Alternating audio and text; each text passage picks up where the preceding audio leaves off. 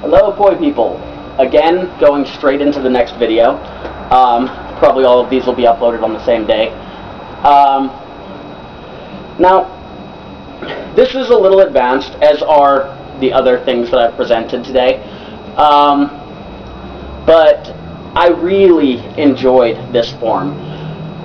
As I said in the last video, it's going to be a variation of a flower. I've never seen anyone do it. I've never, heard a name for it. The closest I could think of about this that I've seen is Alien John and his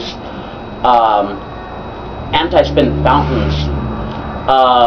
They were a real treat to watch every time I see them, and I just cannot comprehend what the hell he's doing in them for the life of me.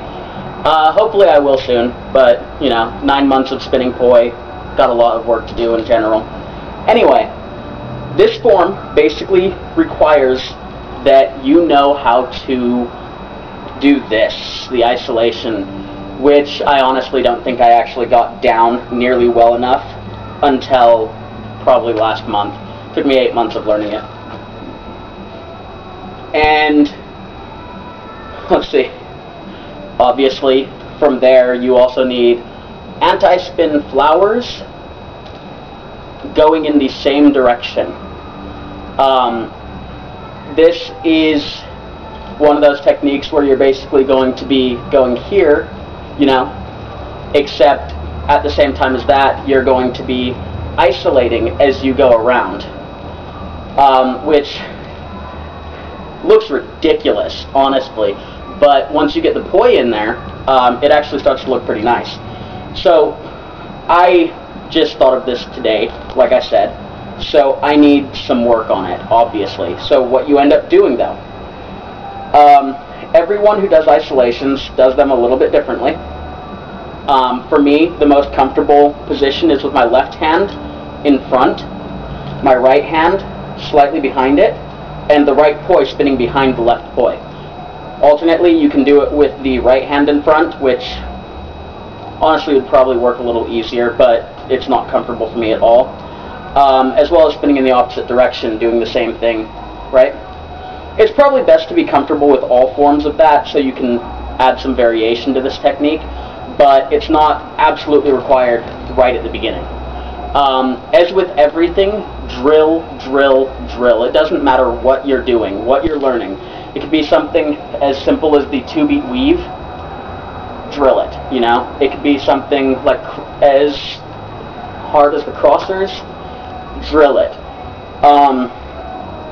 Isolations are probably one of those things that you'll do these for months and months and months and you'll never get it, and then something's going to click inside of your body and it'll be you looking in a mirror and bam, you're doing it out of nowhere at all.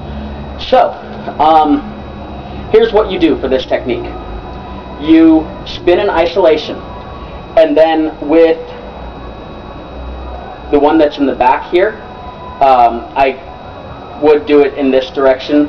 Basically, it's the one that's on, if you're spinning counterclockwise like this, it's the one that's closest to the outside of the direction that it's spinning.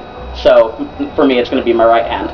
You start here, spinning like this, and your right hand goes from here to here, doing the isolation, and then from here to up, doing the isolation, right? And your other hand follows it in a split time, so you stay in this split time form here, starting here. That's what it's going to look like. And the sheer insane amount of muscle memory that I'm sure this is taking, I can't even fathom, because I've drilled flowers and isolations for probably 3 months straight now, on top of stalls, which I still feel that I need to clean up a little bit. Anyway, I'll go through that again. Basically, you start in an isolation about hip level. From there, you take your leading hand and go from here to your first quadrant, right? And then from there to to your second quadrant, wow, that's screwed up, from your second quadrant to your third quadrant, and then back to the beginning, which is about hip level. And then you loop it, which is extremely hard. I'm going to need to work on a lot of muscle memory. Again, I've never seen someone do it. I just thought of it today and realized, wow, that would look awesome. If you have seen someone do it, I'm calling it at this point an isolated flower. Simple. I don't like names getting in the way of everything. If you've seen someone do it, you know a name for it, you have any information regarding it, video responses are always welcome. And if you learned anything, I'm glad to have helped. I will see you again for the next installment. I'm not entirely sure what I'm going to do yet. Probably working on the 3-beat anti-spin fountain. Who knows? I could also probably teach a little bit about tosses, even though that's really basic knowledge on my end, as is most of the stuff I know. So we'll see where it takes us, and until next time, see you soon.